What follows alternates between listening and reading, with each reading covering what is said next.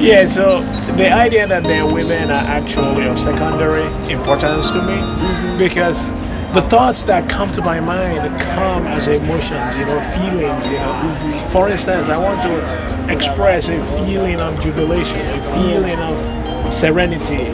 Yeah, so, and the forms for some reason come to me. And apparently the forms for me express those feelings. Okay. You know what I mean? Yeah, so well, do you like big women?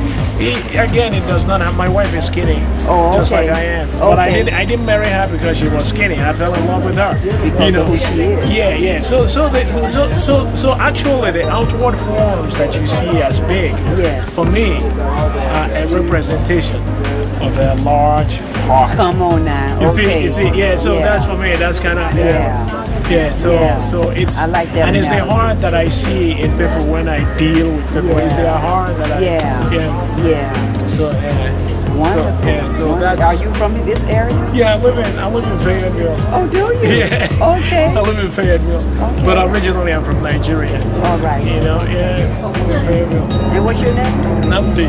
Nnamdi. Yeah, Nnamdi. What does that mean? It means that if you take a good look at me, you're gonna just shake your head and say, truly, there's a God. There's a God.